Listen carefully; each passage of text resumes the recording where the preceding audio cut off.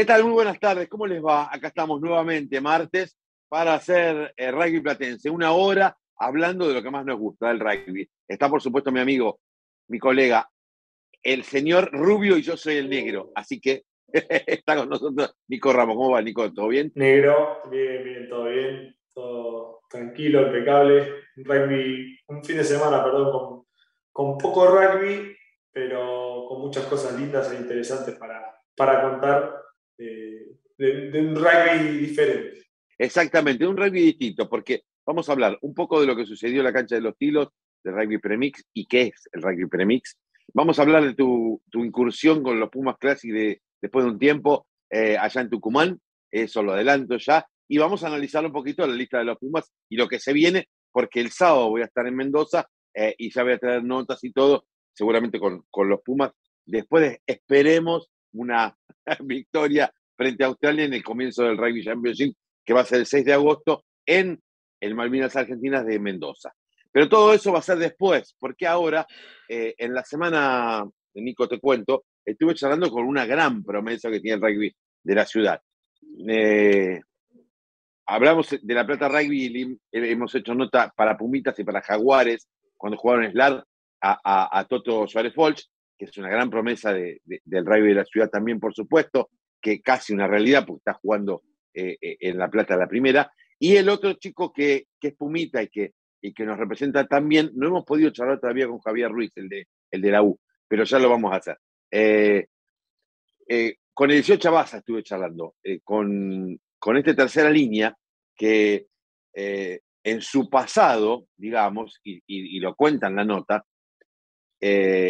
habla justamente de que lo llevaron sus amigos a jugar al rugby. Y por eso están los Tilos. Pero Lisandro Chiavassa, su papá, vos no sé si jugaste con él, pero gran jugador de la Plata Rugby.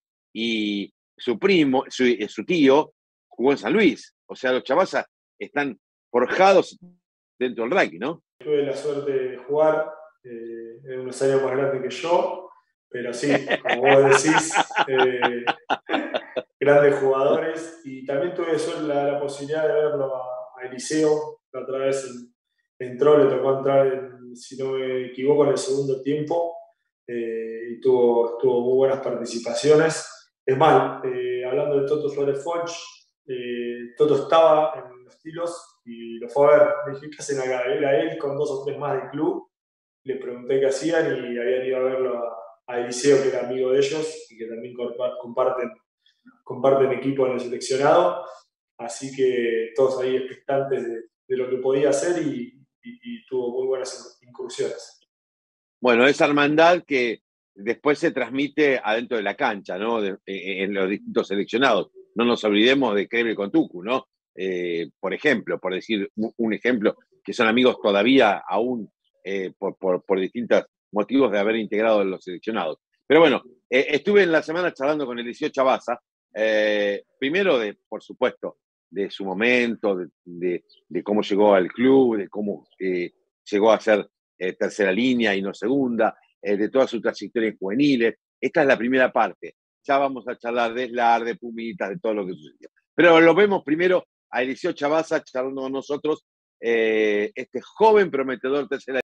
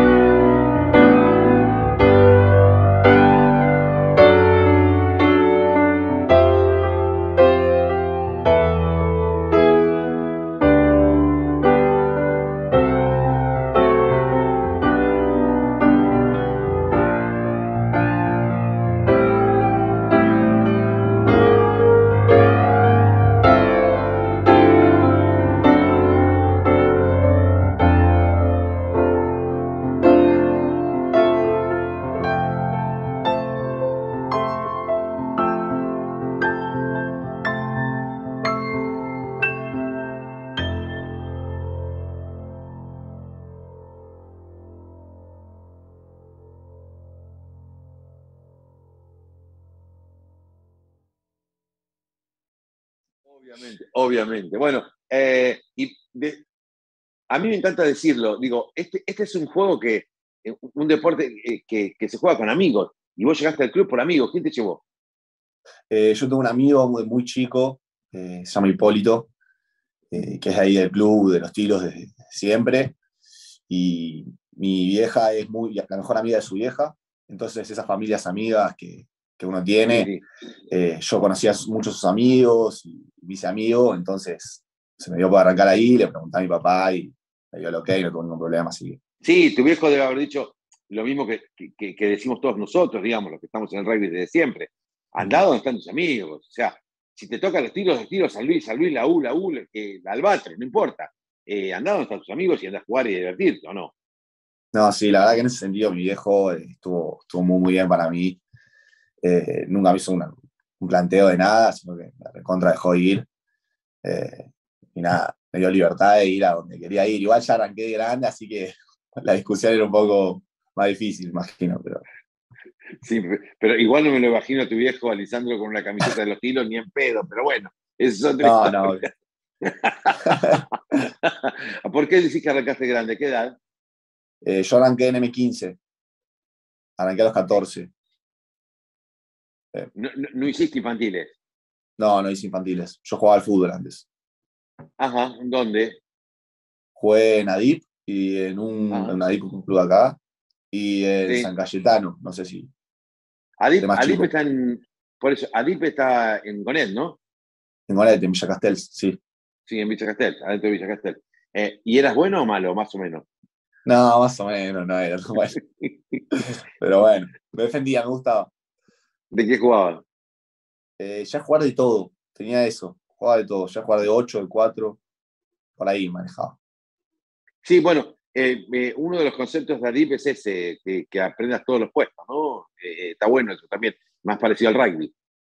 Sí, o sea, yo creo que era más yo que me tocaba jugar de lo que faltaba, ¿no? Entonces, pero sí. Déjenme jugar.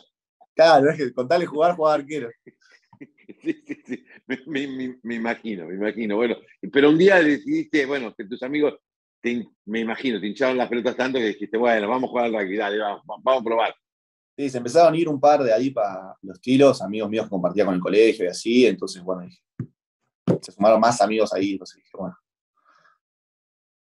¿Qué tal la categoría que te tocó? Digo, ¿cómo anduvo las juveniles? ¿Cómo anduviste durante todo ese recorrido de juveniles? ¿Cómo anduvo la división? La verdad que me tocó una categoría muy buena. O sea, mi camada salió campeón en M16 y siempre anduvo muy bien. Ahora por ahí se desarmó un poco con el tema de que subieron algunos y así, pero siempre fue una categoría muy buena. Aparte, el grupo humano es buenísimo, nos llevamos todos re bien y la pasamos bomba, pero así que muy ¿Vos buena que sos categoría categoría 2003. 2000, 2002, 2003? Claro. Cuando llegaste a 19 era 2002-2003. No, llegué a 19, lo que pasó es que me agarró la pandemia. Perdí esa 19, 2002-2003 y en la 2003-2004 ya estaba, este año sería, ya estoy en plantel superior. El plantel superior. ¿Quién te llamó? ¿Quién te convocó? ¿Cómo fue eso del plantel superior? Me imagino que debe haber sido una alegría enorme y a su vez a ver, cierto miedo, una forma de decir, ¿no? Miedo. No, sí, tenía un montón de expectativas, no me esperaba subir. Me avisaron el año pasado, con el entrenador de primera actual, yo tengo una relación muy cercana, me llevo muy bien. Fue el mismo que me sacó campeón en M16, justo coincidió. El mono. Que es el Mono Martínez, sí. Fue el mismo que me sacó campeón en M16. Así que nada, hablábamos una charla y me dijo que ya iba a arrancar la postemporada del año pasado con ellos. Entrené un par de entrenamientos ahí y ya la pretemporada la arranqué. Cuando volví de Jaguares arranqué a jugar ya en plantel superior. Uh-huh. ¿Qué diferencia notaste en ese momento de lo que era juveniles?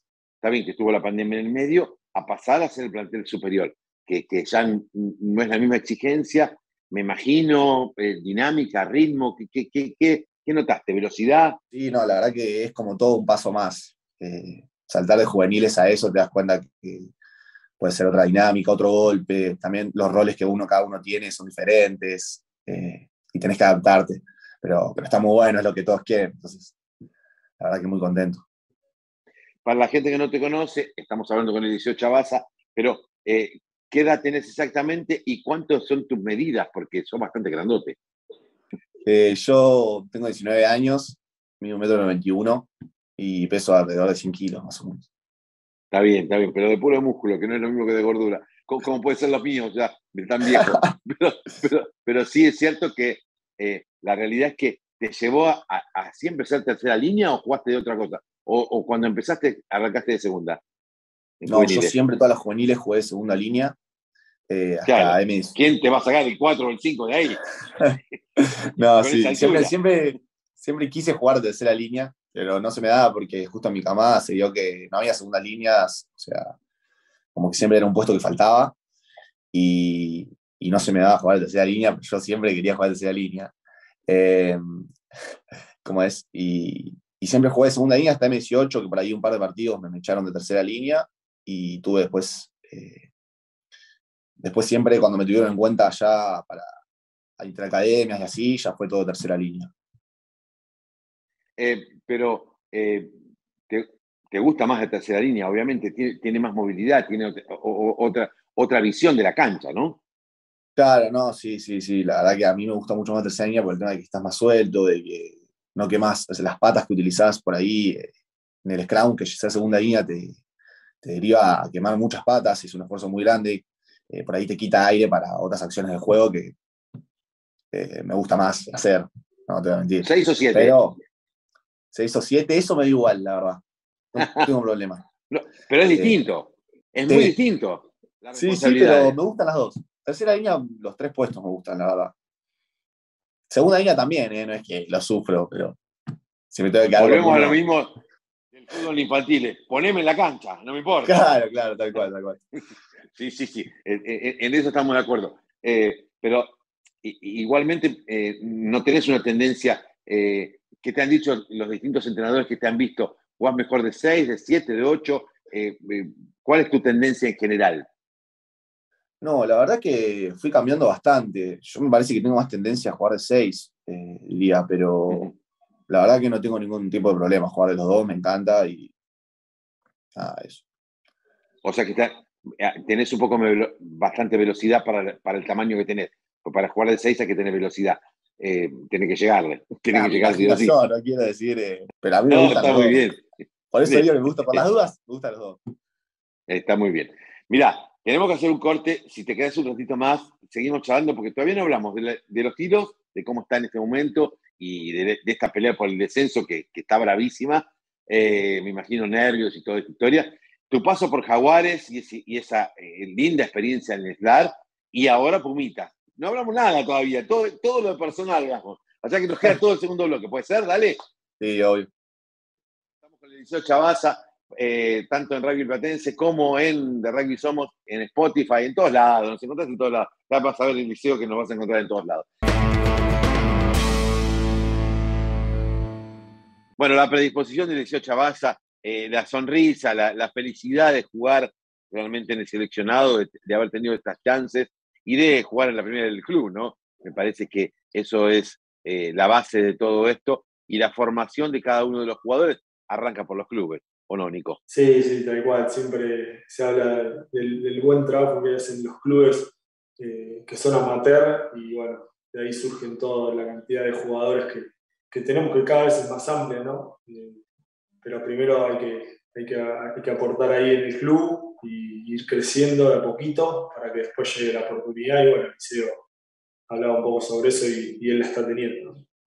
Bueno, la segunda parte justamente habla a raíz de eso, de que él quiere devolverle al club todo lo que el club lo formó, ¿no? De alguna manera. Nos vamos al primer corte de este Rugby Platense. Decime, ¿cómo hacen para vernos en la semana, Nico? En nuestro canal de YouTube, si se lo perdieron, pueden entrar, ponen Rugby Platense y ahí nos encuentran nuevamente para seguir escuchando todo lo interesante que decimos, negro. Ponele, me acerco y te digo, por favor, ponenos la campanita ahí, ponete el recordatorio, hacenos ese favor, dale, querido, ponele onda, ahí, que estamos acá en el rugby. Y ahí pueden ver todas nuestras notas. Y si no, en Instagram también, @rugbyplatense. Y ahí también están nuestras notas y toda la información del rugby de acá del país y del mundo. Bueno, ahí nos vas a encontrar. Entre tanto, nosotros hacemos la primera tanda de este rugby platense de hoy y volvemos para seguir charlando, en este caso, con Eliseo Chiavassa. Dale.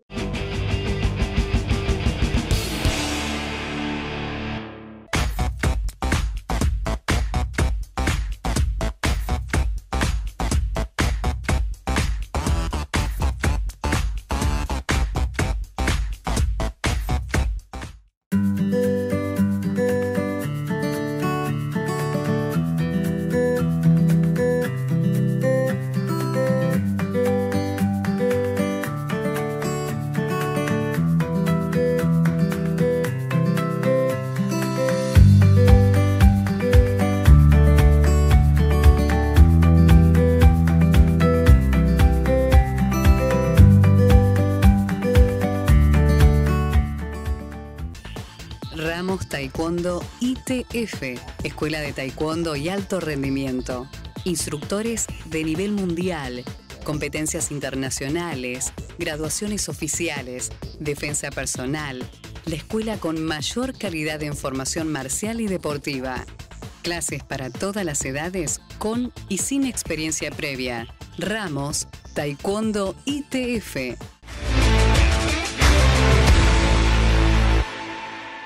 Volvemos aquí a Rugby Platense, segundo bloque, como para seguir charlando con Eliseo Chiavassa. Pero antes, Nicolás Ramos tiene un consejo para darnos. Sí, negro, y a la gente que se está escuchando, si quieren comprar, vender, alquilar una casa, un departamento, un terreno, ahí la gente del Team Rico en RIMAX, diagonal 2, se comunican y te atienden de primera, negro. Así que los invitamos a todos a que se comuniquen y les van a solucionar todos sus problemas. Ahí al Team Rico le agradecemos. Le voy a mandar a mi hijo que necesita alquilar, necesita renovar un alquiler, así que lo voy a mandar para allá. Así que gracias a la gente de Team Rico. Bueno, hablando de terceras líneas, porque hoy estábamos hablando de eso, el Eliseo Chiavassa es la segunda línea durante toda la juveniles. Y empezó, como él lo decía en la primera parte, bastante grande, digamos, para lo que es el rugby de hoy. Pensá que se arranca a los 5 o 6 años, ¿no? Hoy. Y él arrancó a los 14. Grande, ¿eh? Y ya está jugando en un seleccionado, ya está jugando en primera. Se ve que tenía condiciones. Bueno, algo por el estilo le pasó, ¿te acordás a Massinger? A Germán Llanes. Germán Llanes tuvo a los 18, a los 17 en realidad llegó a La Plata a estudiar de cañada seca y se quedó para siempre y fue Puma. Y qué Puma, ¿no? De envergadura, ¿no? Y empezó grande. Sí, terrible, pero bueno, un tamaño increíble. Aprendió rápido y bueno, por eso fue lo que fue, ¿no? Cuando andaba en la motito repartiendo era genial, Massinger. Siempre lo cuenta. Bueno, seguimos charlando con Eliseo Chiavassa, en tercera línea de los kilos, pero ahora en este caso va a hablar un poquito de lo que fue su paso por SLAR, que no fue titular, pero sí jugó bastante tiempo, y fue toda una experiencia, y por supuesto viajó con el plantel de los Pumitas, a Australia y Nueva Zelanda, que no es poco. Vos sabés lo que es ir a Australia y Nueva Zelanda, vos hiciste un par de giras allá. Sí, divino. En Nueva Zelanda se respira rugby, se vive rugby, y Australia también, así que muy linda gira y está bueno para que lo puedan aprovechar y seguir creciendo y aprendiendo, ¿no? Lo escuchamos a Eliseo Chiavassa contándonos un poquito la gira esa de Australia y Nueva Zelanda con los Pumitas, su paso por SLAR y su futuro, lo que piensa que le tiene el rugby por deparar. Dale.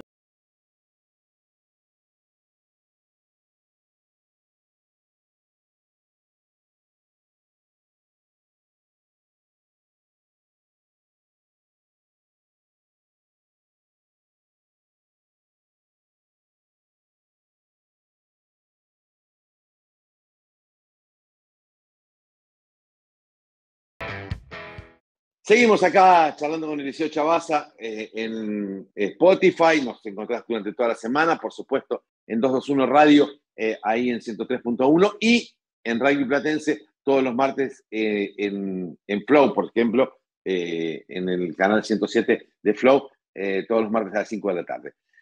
Eliseo, yo te decía que no hablamos nada de cómo está el club en este momento. O sea, institucionalmente ha crecido un montón y la verdad se nota y se ve. Durante la pandemia, yo que tengo grupos de periodistas, de lo único que se hablaba, de uno de los tantos clubes que se hablaba, de los tiros y de su crecimiento. Pero bueno, ascendieron, consiguieron realmente el logro ese y ahora mantenerse está siendo complicado. Se les escaparon algunos partidos increíbles. Digo, el del otro día, por ejemplo, en la última patada de Toto, pobre, que pega en el palo. El de Hindú, el de Viey, que se lo dan vuelta. Vos no estabas, me parece, no estabas en Slar. Pero, bueno, todo eso que les está pasando, ¿cómo lo viven ustedes? No, sí, bueno, yo la verdad que tuve pocos partidos en primera, tuve 4 partidos, pero sí sé, o sea, en Pero cuanto estás al en el grupo grupo, y en estás cuanto, con los claro. chicos. Claro. Y no, la verdad que tenemos muchas ganas de que se empiecen a dar esos resultados, que yo creo que mérito estamos haciendo para que se den, pero no estamos pudiendo concretarlos, y eso anímicamente hace que tengamos que estar más fuertes que nunca, ¿no? La pelea por el descenso está tremenda, como vos dijiste. Arde. Sí, no, está palo a palo. Yo creo que estamos con muchas ganas de terminar de consolidar el equipo y que se terminen de dar esos resultados que buscamos, que yo creo que van a venir, porque el grupo, el equipo es un equipazo desde mi punto de vista, solo que no se nos están dando algunas cosas, pero las ganas están y vamos a seguir trabajando para que venga. Le jugaron de igual a todos. A Belgrano se les escapó casi en la última. Al Omni se les escapa en la última. Hindú en la anteúltima. Viey se los da vuelta en el segundo tiempo increíblemente. Estoy nombrando 4 casos. Y el último, bueno, ni hablar, que pegan el palo la pelota para ganarlo. No, contra Atlético de Rosario. 5 partidos en los cuales podrías tener 4 por 5, 20 puntos más. Vos mirás la tabla y podrían estar mucho más arriba, ¿o no? Sí, no, la verdad que sí. Es una lástima, pero bueno, todavía queda un montón de torneo por delante, por suerte, y tenemos la posibilidad de remontar y escaparnos un poco más de la zona de descenso. Sí, pero ahora jugar contra el SIC. Me quiero matar. Sí, bueno, pero vamos a ver. Qué lindo. Está buenísimo también jugar contra el SIC. Sí, ¿O obvio. no? Sí, por supuesto. No nos vamos a explicar tampoco. No, para nada, al contrario. La cosa es tratar de estar ahí en la pelea, porque evidentemente ya los grupos, prácticamente el top 13 se dividió en 2 grupos. Hay 2 o 3 equipos que están ahí, el Casi, viste, el Atlético de Rosario, que todavía están por definirse, pero hay prácticamente 4 equipos para 2 lugares, digo, ¿no? Los Tilos, Viey, Regatas y San Luis, ¿no? A ver qué pasa, el quinto. Sí. Me parece que va por ahí. Tal cual. ¿No? Es una disputa porque hay quien se escapa.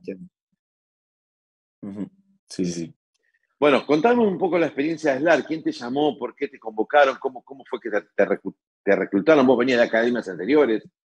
Yo venía de jugar el argentino M18. Tuvimos una concentración a final de año pasado de WAR, de Pumitas. Y me llamaron a fin de ese año para decirme que el año que viene me invitaban a participar de la pretemporada con Jaguares. En un principio era solo la pretemporada. La verdad que yo no lo podía creer. ¿Cómo? No me lo hubiera imaginado nunca.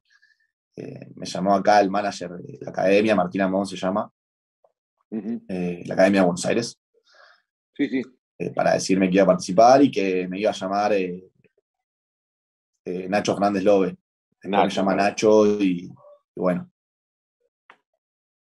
Y ahí me cuenta todo y yo obviamente de vuelta no lo voy a creer, pero más que contento.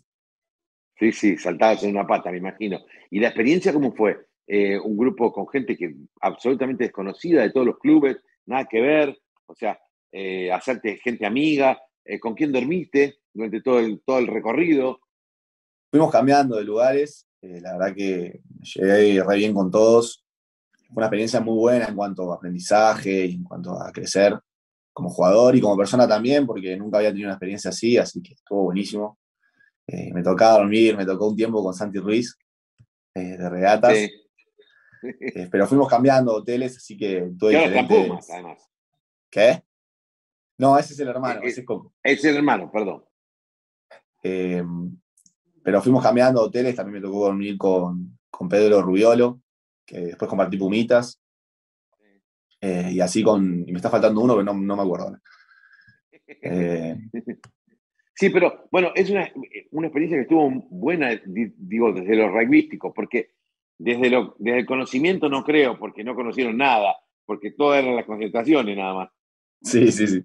Sí, pero para mí era todo nuevo, así que Sí. traté de aprender lo más que pude, sacar provecho a los que tenían experiencia y escuchar. Y bueno, mejorar, porque la verdad que era todo nuevo. Y Pasé cuando de jugaste contra M18 Cobra, ¿lo tacleaste a Bautista o no? a Bauti, sí, me tocó, creo. Me tocó alguna que otra vez. ¿Alguna vez agarrarlo? No Y sí, dejarlo. sí. Porque la verdad que jugó Felipe por un lado, vos y él, la SLAT. Sí. Estaba Lindo Felipe cuando en te encontraste Cafeteros. con ellos, ¿no? ¿Qué? Ha sido lindo cuando te encontraste con ellos, digo. Sí, no, sí, nos saludamos. Después, fuera, nos encontramos, coincidimos en un hotel y nos tomamos unos mates. Así que, obvio que siempre con buena onda. Sí, obviamente, pero bueno, jugando para equipos diferentes. Después Sí, te no, juntás bueno. en el club. Sí. Eso estaba muy bueno igual. Después, el resultado no fue tan bueno como el esperado, pero creo que sí, como experiencia rugbyística para vos, digo, en tu crecimiento personal me parece que estuvo bueno, ¿no? ¿Qué Sí, pudiste obvio. aprender? ¿Qué te trajiste para vos? Yo pasé a jugar del M18 ahí, así que era todo nuevo. O sea, no había salido del rugby juvenil. Eh, Así que, como te digo, trataba de aprender a agarrarme de todo, de no mandarme cagadas, de tratar de estar lo más prolijo posible como para hacer las cosas bien, ¿no? ¿Qué te pidió Nacho que hicieras adentro de la cancha? Me dijo, Específicamente hacelo, cuando charló con vos. no, antes de entrar al primer partido, me dijo, hacé lo que sabes hacer, que por algo estás acá. Me dijo que haga lo que hago en el club, que supongo que es lo que me habrá llevado ahí. Y yo estaba obviamente recontra nervioso, eh, pero bueno, fui, jugué y hice lo que pude. Así que Me imagino, te debe dar, hablando mal de pronto, te debe dar un cagazo entrar a la cancha así, de un saque, ¿o no? no, sí. Un jabón. Yo no entendía nada, pero sí, la verdad que estuvo muy, lo disfruté un montón igual. A pesar de los nervios, la verdad que la pasé muy bien. Claro, porque cuando uno entra a la cancha, después, digo, de verdad, se olvida un poco de las cosas. Al principio los nervios sí, cuando arranca el partido, o cuando arrancas, si estás de suplente cuando entras a la cancha. Pero a los pocos minutos ya empezaste con lo tuyo, ¿o no? Te olvidás de dónde estás jugando y ya estás jugando rugby nada más. Entonces, perdés un poco los nervios y te concentras en lo que estás haciendo, obvio. Bueno, y vamos a cerrar con la última experiencia. Digo, te llamó Coach Pelicena, el mismo, otro que lo vi jugar. ¿Puedes creer? Cochi, para Pumitas, me mandaron un mensaje, en realidad, mandó un mensaje también el, el manager de la academia, eh, avisándome que había quedado. Yo obviamente estaba chocho, no lo voy a creer, también un sueño recontra cumplido. Eh, y me puse más que feliz, estaba muy contento. Siempre estás a la expectativa, recontra nervioso de ver si vas o no, y bueno, se me dio por suerte. Yo no lo podía creer cuando vi la formación de ustedes de Pumita en un momento y dos apellidos, pero reconocidos en la ciudad de La Plata. Digo, el tuyo, Chiavassa, y el de Suárez Folch. Digo, con Toto te llevaste bien, ¿o no? Sí, no, con Toto vengo compartiendo absolutamente todo, porque él también fue a Jaguares, a la academia vamos a entrenar juntos, porque vamos de acá de La Plata, es en Buenos Aires, así que ya forjé una relación tremenda con Toto. Me hice muy amigo y eso está buenísimo. Y uno de La Plata y uno de los Tilos. Y Sí, los dos padres de La Plata, los dos Maxi padres de La y tu Plata. viejo. Sí, sí. Sí. Y la experiencia estuvo buena. ¿Cómo fueron las conclusiones que sacaron de Pumitas? La verdad que nos fue bastante bien en cuanto a resultados, así que estuvo estuvo buenísimo eso. Y como grupo humano me llevé un montón de amistades. La verdad que compartir con chicos así de tu edad, que sea llevadero. Estás todo el día haciendo algo, siempre tenés a alguien para tomar un mate. Estuvo muy bueno. La verdad que sí, lo disfruté muchísimo. Y también seguí aprendiendo, obviamente. Bueno, Estuvo buenísimo.